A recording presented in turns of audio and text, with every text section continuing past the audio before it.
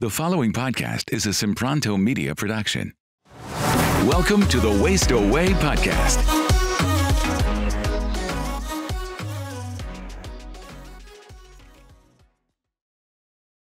Hey guys, I'm so excited to introduce to you Alexander Cortes. He was a personal trainer. I guess he still is, but he has transitioned into just training people what they need to do to train to live and how health is freedom. So welcome, Alexander. How you doing, Chantel? Great. So I want to talk about you personally a little bit and talk about how you got into intermittent fasting and how did you even hear about it to start?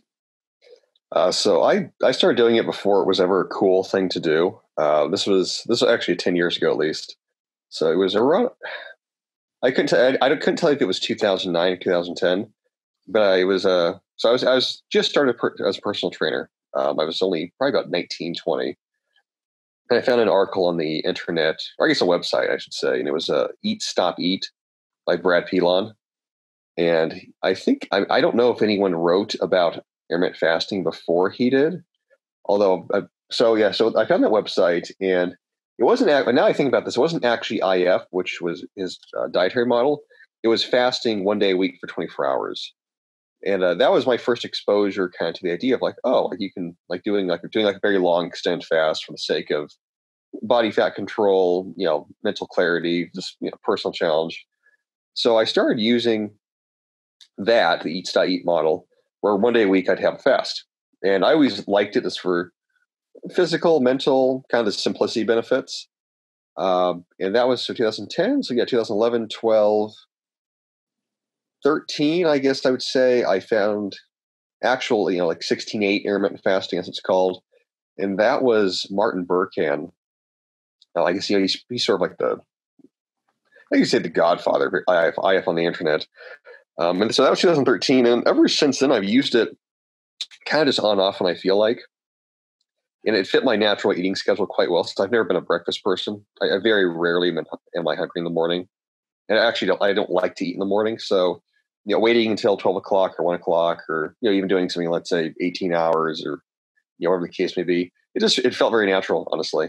And it's obviously very easy to control your body composition when you're only eating twice a day. So, I mean, it's been a while. I'd say like over 10 years. Awesome. Now, what about a lot of people say something like, let me ask you this. When do you work out? So you say you don't really love to eat breakfast in the morning, but what time do you work out? That changes as well. So if I do train very early in the morning, then I'll eat right afterwards. So that's always a common thing with people. Like, well, do you train, during the fast and you still eat fasting? I always advise people, if you're going to train, always eat immediately afterwards if you've been fasting. And if IF doesn't work for that, just because of the schedule where I can't fast until X time, or I can't fit my workout in, it might not be the best thing for you. Flat out, it doesn't, it's not going to work for everybody. Obviously, if you have certain scheduling constraints or of what your day is and your priorities. But in regards to when I train, typically it's around mid-morning, or later morning. So it might be around 11, 12, 1 p.m. So, on those days, Then you'll eat afterwards. Yeah, then I'll just eat immediately afterwards. And those days, my eating window might only be maybe 6, 7 hours, maybe 5 hours. There are days where I'll just have a very large meal, then this kind of continuous just protein shakes. That's what I like to do. And then there's days where I won't do IF at all, and I'll eat before training if I feel like I need to eat before training. So it's very variable. And it really depends upon what my training goals are at the time. Like if I'm trying to gain muscle mass, or I'm in a mass gaining phase, I'll do it wouldn't be IF. I'll do, a 12-hour essentially eating window, then a 12-hour not eating. If I'm trying to lose body fat, then it'll be much more strict, and there'll be a set training time. My schedule tends to vary a lot, depending upon where I'm living. So, yeah. So I know that, like you said, there's a lot of guys out there that are super ripped. They're super big, and they are huge proponents of intermittent fasting. And I guess the question is, How do you feel about training in a fasted state? So like, are you fine to do cardio in a fasted state? Like or how do you feel about that? During a fasted state, you can definitely get used to it. I've always found it works better for men. Find than women. Women, just for differences in metabolism, and blood sugar regulation. Trying to train fasted, training up, let's say like 13, 14 hours at the end of a fast, it just tend to be very, very low energy. Some women can do it. Some it's just a struggle, and it makes for a very poor workout. I've never really had a problem with it. I notice it more if I get a lack of sleep and then I try to train and I'm fasting. Definitely energy takes a hit. If I get sufficient sleep, then it's really not an issue at all. So for myself, like I can typically do a pretty solid hour of training. Past that point, though, if you're trying to train for more than an hour and you've also you're in a fasted state, there's definitely a difference in physiological performance. And the guys who've done it who are sort of big and ripped, I've seen this over the years where nobody gets big intermittent fasting. Like if you're a guy and you're really trying to build muscle mass substantially over a few years, doing IF plus trying to mass gain that way, those two goals clash with each other. It can be pulled off. It can. I mean, I'm not. That's not to say that people don't do it, but it's not. I would never consider that conducive, to that particular. So let's say that their number one goal is fat loss. So fat loss is the number one goal. What is your opinion about training in a fasted state in that section of trying to just go mainly for fat loss? Yeah, well, that works well. I mean, with fat loss, if your only concern is just like I need the body fat to come off, I mean, that'll definitely work. That's you have to sort of just pick and choose what you want. For fat loss, there's no arguing that it definitely works well. It's because of the chronological constraints and the calorie consumption. It's hard to overeat. It also makes it easy to create a deficit. Even then, like I've definitely favored keeping workouts a bit more abbreviated if you're going to be fasting and training. And I think that's pretty reflective of most of the body of sort of evidence with Burkhan and even guys like Gregor Gallagher who their training models even that they've sold. It's very quick training. So no more than 3-4 days a week, you're in and out of the gym in 45 minutes. If you're like you said, if you're trying to lose body fat, works great. If you're aspiring to something else, probably want to reconsider that. Gotcha. So I know you have some different products online, and I saw one that you have called the Skinny Fat Manifesto. So talk to us. What is that product? Yeah, so Skinny Fat Manifesto, it's something of an unrecognized epidemic that people just don't realize how unhealthy they are. There's nothing new with that to say about how unhealthy the American public is. But for men especially, women too, having a skinny fat body, which is basically having excess levels of body fat relative to body weight. So if you were to go on a BMI chart, it'd be like sort of like the 24, 25, 26, 27 range where you weigh too much, but you're not actually obese, but you weigh more than you should, but you're still you're still okay, according to most doctors. But then there's these guys also very low levels of lean body mass. So this is kind of like why you could let's call it like the dork physique of guys for the guy like really skinny arms, really skinny legs, pot belly, easily gain body fat like the chest, very soft, don't have athletic genetics. That's a lot of guys now for various biological, sort of this nature and nurture reasons. And I'd worked with this population over the years of being a personal trainer of guys where they've got really bad genetics, really bad lifestyle. And they don't necessarily respond very well to just like, oh, we'll come in 3 days a week and we'll get in the hour and your body will change. They'll see changes, but really breaking out of that body type requires more training, flat out, and it also requires being very conscientious of the diet. You can't really afford to make mistakes, and you really, really have to change your food sources, eliminate sugar, eliminate alcohol, get better sleep, find out what your hormone levels are in regards to testosterone. A lot of times, let's talk about that. Let's talk about that because I know you do have a course that you have on testosterone, and I think it's funny you put on there that testosterone is the master hormone for men, and it does affect so many things with muscle strength, their skin health, their mood. Yes.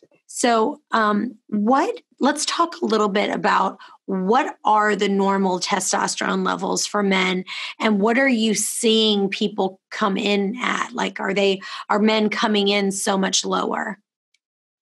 Yeah, so testosterone levels have been dropping for about 4 decades. This is pretty established at this point. Average levels. I mean, if you go look at the average levels, what's the average level? It's this big range now, and anywhere depending upon the source, but the general accepted normal range is 300 to like 1,100, parts per billion. So that's a massive range. And for most guys, it's very common. I've had clients. I don't ask them like, you need to get blood work to work with me, but I'll tell them like, if you're feeling a little energy, you're feeling depressed, you're feeling tired, low sex drive, lack of focus, like depression, go get your testosterone levels checked. So these guys, when they come in, if they kind of display that kind of set of symptoms where they're just not high energy and they got these psychological effects, I'll always tell them, it's good to know. Especially in regards to long-term health, you want to know what your levels are when you're young, because as you get older, they're going to typically decline. So if you know at age 25 that you're at 750, let's say, and then you get to age 30 and it's gone down to 700, okay, it's gone down a little bit, but maybe you could manage that. But if, for a lot of men, this is just so common that they never go to the doctor. They don't know their blood work at all. They go to the doctor, let's say they're in their mid-30s. They're depressed, they have no sex drive, they can't get an erection, their general life feels poor. You get testosterone levels checked, maybe it's 312. So it's low. It's low normal. Well, doctor says, well, that's still in normal range, you're fine. But they don't feel good. And if you actually, I've worked with various testosterone replacement doctors for a long time. Typically, most men, if you want to stay relatively optimized where you're feeling good, you want to be at minimum about 500 or above. Especially if you're younger, you should be in the 700 range. And that's not, most men are not. I consider it, I may have written about this many times, I consider it a legitimate, probably unrecognized epidemic that most men today get prescribed SSRIs, they get diagnosed with depression and anxiety. I don't think they have any of these real psychological conditions. They just have low testosterone. If you psychologically or physiologically depress testosterone levels in a man, where let's say, you see this sometimes with like military. I've seen this actually with military where they go through boot camp or like special forces training, lack of sleep, lack of food, extreme stress, T levels just plummet. And at the end, they don't feel good. Like their health is actually in a very precarious state.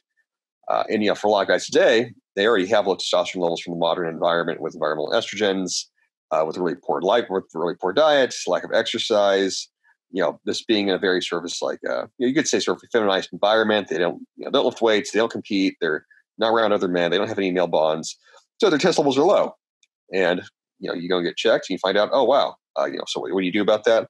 There's natural means of raising it, which I always encourage you guys to pursue first. A lot of it's a lifestyle change.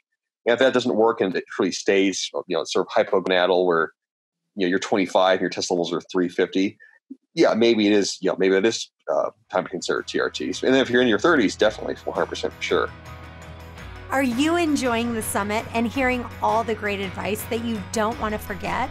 Get the All Access Pass and get all the video presentations and the audio downloads of every single session.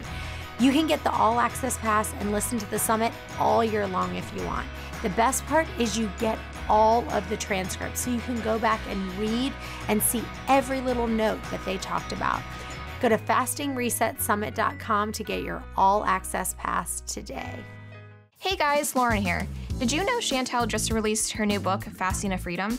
The book is all about the benefits of fasting from a biblical perspective. You'll discover how you can see supernatural healing in your body. You will learn how to discern God's still, small whisper to guide you and help you make decisions. You will also master utilizing God's power to overcome difficult times and receive a breakthrough when you are stuck. And you will see how fasting can help you gain victory over a nagging area of sin in your life. You can order your copy right now on Amazon or go to fastingtofreedom.com. Link is in the show notes.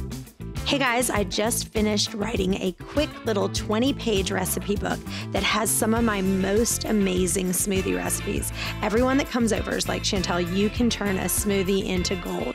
And so I'm sharing that with you free. It's got my tropical colada smoothie recipe, my extra super green smoothie that tastes delicious, and it's all for free. Go to chantelrayway.com/smoothie for your free book. I've also developed my own product line. You'll be able to get all these multivitamins that I'm doing in one pill. Each nutrient is totally legit. All the formulas are tested and science-backed without any mystery additives. Personally, my thyroid is better, my skin is glowier, I have more energy. This supplement is vegan, non-GMO, gluten and allergy-free. Go to chantelrayway.com/supplements and check them out. Now back to the show.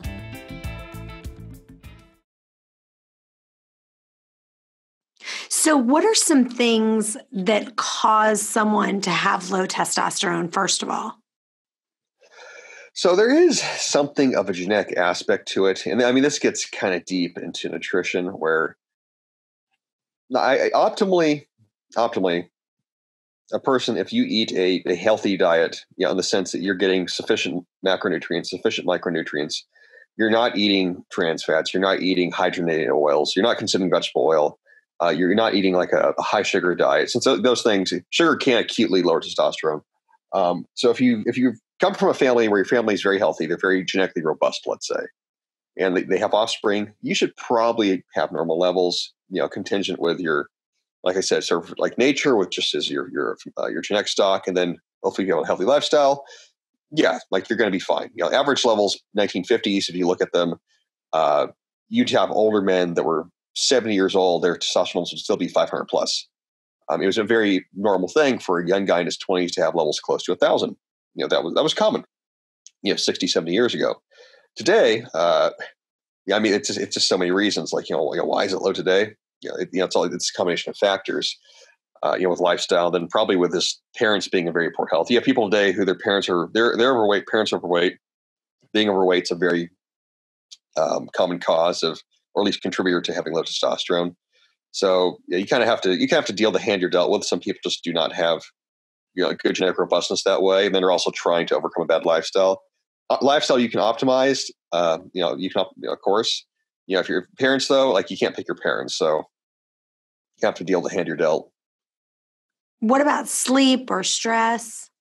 Oh yeah, no. Sleep is massive. Like sleep, if you don't get sufficient sleep, you're looking at a drop of anywhere, about a quarter. So if you're getting less than, let's just say, 7 hours of sleep, you're on that sort of 6 hour, tilt where you're getting insufficient sleep. So that's about 25% drop. High sugar diet, sugar will acutely drop testosterone. Every time you consume it, maybe by about 10%, 20%. If you're chronically consuming sugar, so standard American office worker diet, coffee in the morning, no real breakfast, low protein, well, you're basically dropping testosterone throughout the day, over and over again. Lack of sufficient healthy saturated fats, so that's a big one. Low fat dieting, that's a big killer. Even lack of carbs, actually, that's something that it's overlooked in CrossFit athletes. So it's real common, for those people where they want to eat very low carb. If you actually look at the body of research, eating a very low carbohydrate diet, that's not conducive to testosterone at all. So just for normal testosterone levels, you actually need a moderate amount of carbohydrates. Then you have to look at carbohydrate sources. So you have all these, like I said, you have all these factors to play. Other things that can drop it. Stress is a big one, but how do you quantify stress? So then it's either stress management or looking at what your recovery is. Mindset also plays a role as well. If you get men together and have them compete at something, testosterone levels will rise. That's very well recognized. That's why guys like to play sports or combat sports or anything where men have to be in a room with each other. It's a testosterone-driven atmosphere. It drives competition, and your endogenous production is tied to your mindset. So if you're in a situation where you kind of have to get fired up and try and go win, testosterone levels can rise. I saw one sort of research article a few years back where it was showing a testosterone level drop in the losing team of the Super Bowl. So I'm not sure how this was done, and this could be kind of bunk, but it seems like it'd be correct. Where the testosterone levels were looked at in men whose teams, were competing in, football teams, and the losers of the Super Bowl, their testosterone was dropping like 40%. So men, when their team lost, their T levels would drop because they were so discouraged. So so mindset plays a big role as well.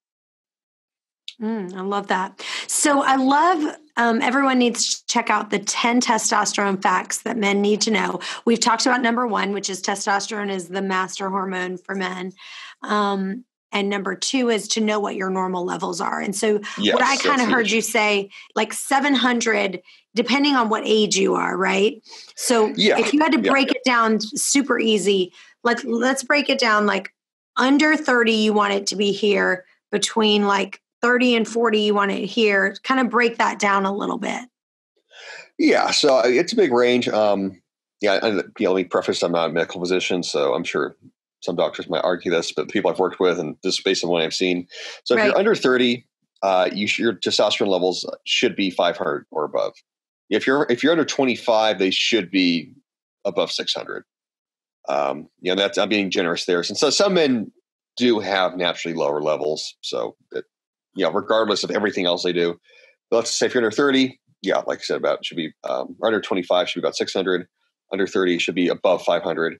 In your 30s, you want to keep it, again, 500 or above. Yeah, ideally it should be 700 plus. For basically every age range. Yeah, so you're seeing the guys. What I'm hearing you say is, if the guys who are in the 700 range, they're really feeling good, like their energy is high. Yes, 100%. You're never going to feel bad with test levels of 700 or above. And that's the thing. Like, this is why, it's variable. Young guys, teenagers in high school, they should be 700, 800, close to 1,000. They should. Guys in their 20s should definitely be 700. Guys in their 30s, you can make an argument. Maybe it's at 500 to 600, maybe 700.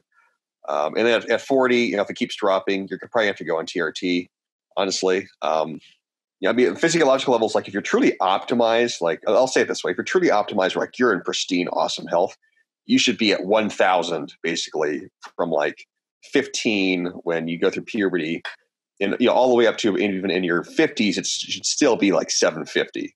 But there's just that the reality, the unfortunate reality is today probably 90% of men are hormonally unhealthy that way. It's going to drop. You're going to get older. You're going to hit 40. And if you've had kids already, go on TRT. Mm-hmm. Like I said, the modern environment today, it's kind of screwed. But for those guys listening, like I'd encourage them to read the article. This is, like I said, it's very multivariable. If it keeps dropping year over year, if you get checked now and it's kind of like lower-ish, and you're at 31, you're probably going to need TRT to keep feeling normal. That's just the reality. That, or just a huge amount of lifestyle changes. There's very few guys today that I meet that, like, my natural levels right now, I'm 31. They're at like 1,100, and every doctor the times I get blood work, I'll see a physician, and they're like, that's unheard of. Like they just don't see that anymore, at all. Versus most of the guys that come in, they're my age. It'll be like the levels tested. It's like, oh, it's 420. It's like, oh, it's a little bit low. Maybe you need to start lifting weights and lose some body fat and try and get that up. It's kind of like power distribution that way. Well, let me ask you a question, because I always joke my husband. So my husband, literally, if I let him, we would have sex every morning and every night. Like he just can't ever get enough. Like I just tell him, like, it's like just his appetite is just more than I can even handle, So but I guess the question is, so like, if someone wants to have sex every morning and every night, what would you say their testosterone levels probably are? Or does that have anything to do with it? Okay, it does. This is a funny thing. It does and it doesn't. So typically testosterone, like we like to think like it's, high testosterone libido, like, that's accurate. That actually is. But there are men who can have high libido and not have very high levels. So I mean, like that's good that you said that. So it's both. It's true, but it's not the whole truth. It's like I said, it's funny. If you're going to talk to a doctor, they ask you, like, what's your sex drive like? You're like, oh, like I want to have sex. I wake up, I'm horny. You're like, oh, that's good. Your testosterone are probably fine. You might get tested. Maybe they're 500. They're not exceptionally high, but your free testosterone's good. You're obviously your libido's there, so great. So like they don't it's not like a 1-to-1 correspondence necessarily like people think it is. That said, there is a correspondence, but it's not, let's say like, okay, I'm at 500 and I have no sex drive. I'm at 1,000. I have crazy sex drive. You could be, within that normal range. You could have a huge sex drive. You could be higher and maybe have a normal sex drive, but it's not, what maybe a woman would consider excessive sex drive. But I mean, I'll say this: every guy I know who's like 800 and above, like their libido is extremely high. It's every day, multiple times a day. That's just how it goes. So, I mean, Got you it. could definitely use that as an indicator of like, yeah, he probably does have, let's just say high normal levels. But it's like, it's not a guarantee. So, I mean, it works forward, but doesn't work reverse. Got it. Makes sense. Okay, so testosterone fact number 3: testosterone is a highly lifestyle dependent. So you said on here, like, let's say you get your levels tested at 520, and you're 24, and then you say, okay, well, do I need testosterone replacement therapy? What would be the answer to that? I would say no. The number of guys that truly need TRT in their 20s is really, really low. Like I'll say I'm very pro steroids. I mean, if there's guys listening to this, just in general, where men, like, they want to build muscle mass, they want to be bigger, they want to improve their self confidence that way. They find out that they have like normal levels. Yes, you can definitely try to optimize that. Like, I've got like 50. I have a guide on there where it's like 50 different ways to naturally increase it. There's a lot of things you can do. But if you genetically just aren't going to have real high levels, and lifestyle wise, it's still not going to make a huge difference. Yeah, you could definitely use anabolic steroids, but then you're also having to deal with the consequences of that long term, which that's a whole different subject. Sure. But for most guys in their 20s, they should be able to raise it pretty significantly. There are supplemental gym that can help. Just lifting weights, cleaning up their diet, supplementing with a few things. Like, you oftentimes can get up 100, 200, maybe even 300 points. It can be quite significant. You just have to but you have to get the data. Like, get your blood work done today. Make the changes. Get tested 3 months later. See where it's at. To get tested 6 months later. See where it's at. If you can go from, let's say, being 480, then now you've got it like 690. Okay, that's a good level. You're in the higher normal range. You probably feel better. Great. The one thing I'll tell guys if they do have low testosterone levels is that don't expect that getting them up. It will definitely increase your energy levels. You'll feel stronger in the gym, but it's not going to have like a sort of like steroidal effect. There's always this desire that men have that, isn't there some way I can get like my body sort of like building more muscle way faster, but not use steroids, but get the effects of steroids, but not take steroids. I'm like, that's not how it works. Having high testosterone levels, like, yes, you will feel stronger in the gym. You will recover quicker. You get, mentally, energy wise, sex wise. Yeah, it's great. But, don't think that in getting your testosterone levels up that you're going to have these like superlative, super physiological muscle mass, strength gains. You're still normal. You're not enhanced, as we call it in the industry. So it's still going to be, a very patient timetable for changes. Okay. And then testosterone fact number 4 is eat a pro-testosterone diet. So what are some of those items that you say, here's really going to be some of those key items? Yeah, so it's basically just going to be a whole foods diet would be dead animals, natural, like, saturated fats. The two big things to eliminate, I tell for people is like, basically just cut out sugar. Like, this eliminate, and one can argue this, but like, just eliminate sugar and just makes it easy. So very low to no sugar, and then no fake fats of any kind. No vegetable oil, no canola oil, no corn oil, no, basically no manufactured oil, anything.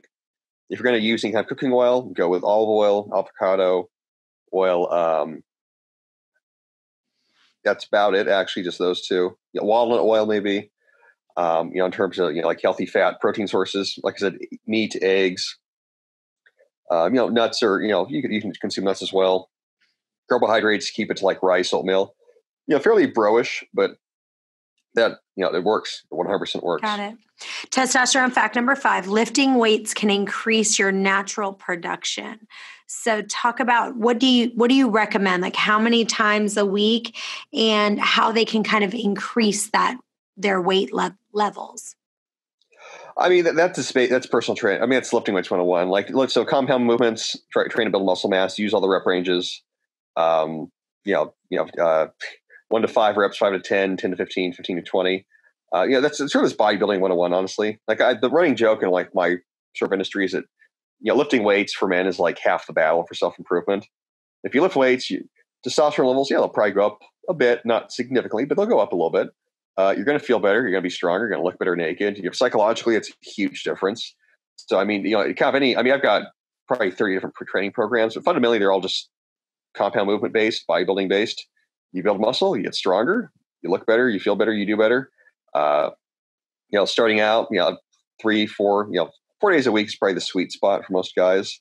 If you want to train more, you can train more. If you're really lazy and you're going to do sort of like the week, not say the weekend warrior, but like I want to change, but not really, but I want to, then yeah, you could train 2 to 3 days. But when I was training active clients, like 3 days, it's like, oh, you need to be here 3 days a week. That's kind of bullshit, actually. Like you can get fit 3 days a week, but if you're really serious about something, do it 4. I'm trying to get people to show up 3 days a week. Like you're probably going to quit. The people that are really dedicated, they'll be in there 4 days a week. So 4 days a week of training, push pull leg style split. It could be a body part split. I mean, every kind of plan can work, honestly, if it's well programmed. But I mean, my running joke is telling guys like, just get your incline bench up, like get your upper body bigger. Obviously, train your legs, squat, push pull, row, lunge, all the fundamental stuff. All right. Testosterone fact number 6 is sleep is imperative for natural production. So talk about that a little bit in the sense that like one of the things my husband says is he'll say something like, well, I just feel like my body only needs 6 hours of sleep. Like I feel like I do fine on 6 hours. How would you combat that? I actually wouldn't. So sleep, if you actually look at the body of research, so the common things you hear is like 7-8 hours, and you get told that like you have to have 7-8 hours. It's actually a range. Some people, it's something of like a bell curve Gaussian distribution. There are people who actually function all right in 6 hours of sleep. Sometimes they do. Now, now that said, there are people who have never actually gotten full night's sleep, like just because of work lifestyle. Mm-hmm. So they've become so accustomed to being sort of like chronically, like somewhat tired. That just is their normal. That's a hard thing to describe to people. If you have someone that they're really unhealthy, or maybe not really unhealthy, but they don't get much sleep. They've never gotten much sleep. Maybe they run kind of in stress. They like to have a really long day. For them, what they think is like normal energy levels, it might be actually them, always running behind. They need coffee. So like a lot of times I've told people this, like, clients that go on vacation, they come back. I've had this happen many times over the years, where it's like the first time, maybe 10 years, they go on like a 2-week vacation, 1 week even, and they actually get like a full like 7, 8, 9 hours sleep a night. And they're kind of amazed at how different they feel on a daily basis. So like, oh, wow. Like I felt amazing. Like every day I just woke up and just wanted to wake up. I'm like, yeah, that's how you're supposed to feel all the time. So for a lot of people, they're very accustomed this from their lifestyle, not even accustomed. They're sort of like entrained that being fatigued is like a way of life. Like they think you're supposed to get really tired all the time. You're actually not. But your husband though, someone that gets 6 hours and they function at, say at a high level, they might just only need 6 hours. There are those people. But I feel like he does do better when he does 8. Like if he does. Well, he probably does. Well, that's the thing. Like, for him, like it may be entirely natural for him where he hits 2 p.m. He's nicer. He's nicer when he has 7 or 8 hours. Yeah. So just snapping someone out of that, you have to sort of like take them out of their environment, go on a vacation, sleep a lot, and then sometimes they'll realize like, oh wow, like okay, I'm actually not getting enough sleep. Like they'll tell the difference. But that can be a hard thing to describe to people. But yeah, the general recommendation, 7 to 8 hours. You really can't go wrong with that. And every hour you get less than like 6.5, like it's just going to drop and drop and drop. The people that try and run on 5 and they're caffeining their life up, you're going to pretty much be guaranteed to have low testosterone levels. All right. Number 7, being overly fat lowers testosterone. I think gets to the point. Number 8 is cut the beer drinking. And let's go to number 9, supplements can help. So talk about that. What are the supplements that you kind of say, these are really key to help your natural levels? Yeah. So there's a few, the cheapy ones, I'll go with those first, like vitamin D. That's a critical one. Vitamin D deficiency corresponds with testosterone insufficiency, pretty much like 1-to-1. So if you have low vitamin D levels, you increase them, the testosterone should go up. You can also do that naturally with light exposure. There's a funny study done like 1970s, I want to say. It was red light therapy. It was red light. It was testicular exposure to red light therapy. So they basically took a group of guys, these researchers. I believe this is a European study, but it was and they basically just exposed their testicles like to red light, and their testosterone levels would go up like a lot. It was actually quite noticeable. So a fun fact for you: the IOC, the International Olympic Committee, tanning beds are actually banned as a performance enhancer for athletes because the light exposure will cause an acute endogenous increase in testosterone, and you get a performance benefit from it. So, I mean, what the recommendation then is just like try to go outside, basically. If you live somewhere, you can go outside. Like, get some sunlight actually on your skin, take off your shirt. But vitamin D, boron is something that can increase testosterone a little bit. Zinc definitely can. Supplements aside from that, like Triplex terrestris doesn't work at all. Maca is one that can cause a pretty big increase in libido, but not necessarily a large increase in testosterone levels. Another one that is actually in a product that I've recommended many times is a bulbine astellinus, which is a herbal supplement, which is primarily harvested, I want to say, in Africa, but that causes an increase in endogenous production pretty sharply, actually. And the supplement I recommend for that is called Aggressive Strength. It's on the website. But I've seen that actually raise people's levels quite markedly. I know the guy that designed it as well. So there are things guys can take. And then even just sort of, I want to say, I'm not a fan of multivitamins, but like if you're vitamin B deficient, about 1/3 of people are, that can manifest itself as depression, anxiety, and people won't feel right. Even increasing vitamin B levels, it's not going to increase testosterone per se, but if you're kind of in like that lower mood state, that could have an effect overall as a mindset. So it's a few things. The big things I would recommend getting checked: vitamin D, magnesium levels. That's a big one too as well. And then like I said, the other ones just as you need them. You really have to know your numbers first. Just taking stuff arbitrarily, like hoping, like I hope this does something. I'm like, you won't know if it will, you won't know if it won't. I'm not a fan of doing the placebo effect. I mean, it's real, but for something like testosterone, like there's no excuse not to get blood work done, and just find out what your numbers are, and then make the changes. Awesome. And number 10, optimal levels for testosterone are 700 plus. And I love the fact that what you said is, I think that what happens is people go to the doctor, and the normal ranges in our regular, if you go to your regular doctor, are so wide that they're not normal anymore. And I love the fact that you say, look, this is how you're going to feel the best. If it's 700, this is what you've seen. When people are at 700 or higher, they're feeling their best. Yeah, 100%. That's a common thing where I tell guys all the time. If you go to the doctor and your levels come back and they're like lowish normal, and you're in your 20s, especially if you're in your 20s, maybe actually you go get it done. You're like, oh, it's only, let's say you're 27. It's like, it's right at 500. I'm like, well, I'm not going to say you need TRT, but like, it should be a bit higher than that. And the doctor's like, you're fine. I'm like, just go find a new doctor. I mean, don't go in asking like, doctor, I want a TRT. But if you're in that lower normal range and you're young, or whatever your age is, and a doctor's telling you it's fine, it's not a big deal, don't worry about it. It's supposed to be at that level. Like, just fire the doctor, find a new one. Flat out. Very few doctors are educated on the effects of testosterone. Most doctors probably have low T themselves, since most doctors are unhealthy, honestly. Just find a new doctor. Get a doctor that lifts weights, that is, sort of hip to like the research on the endocrinology. And if you got low T, or like, you're not sure of how to raise it, they're willing to work with you on it, and at least, put in some resources. This very weird idea in modern medicine that hormones somehow drive every metabolic process in the body, but they don't affect health at all. It's just, I find it baffling. I've had guys that happen to, they go to the doctor, like it's low, and the doctor's just insistent that it's fine, and their depression, their anxiety, their low sex drive, you should go see a therapist. I'm like, you don't need to see a therapist. You have low testosterone levels. If you increase those, it all goes away. And every guy I've ever had there, especially the guys that go on TRT, they're always shocked, where it's like they got a new lease on life. Sex drive comes back, focus comes back, energy comes back. They start treating people better. That's a big common myth too. The idea of like, if you have high testosterone, you're like a pushy asshole. You look at the actual research on this, then with the lowest levels of testosterone are the most passive aggressive, and report like the highest dissatisfaction, like in social interactions. So like, if you want to be like a dick to people, be low T. If you want to be nice to people, be high T. That's how that works. And you're right. That's actually that's a complete 180 from what people think it is. Yeah, it's like this steroid. I mean, I don't want to talk about steroids per se, but like, it's like the steroid myth where people think if a guy takes testosterone, you put on 80 pounds of muscle and you start like, punching puppies and like beating your girlfriend or something. It's like, that's not how those things actually work at all.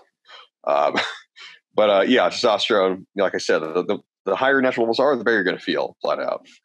All right. Well, tell listeners where they can find you and where they can follow you. So the website is cortes.site. The big way I actually share information with people, two sources. It's the newsletter, which I write sort of every other day. And I go pretty deep on a pretty broad range of topics on that. And that can be found on the website. So sign up for that. Those emails that I send out are quite extensive. Very, very, very extensive. And then the other spot, for like the short, brain candy stuff, Twitter, AJA_Cortes. I have a pretty large Twitter account, around about 80,000 followers. But that's where I tweet daily, and I have a pretty active Twitter feed. So those are the two best places. Awesome.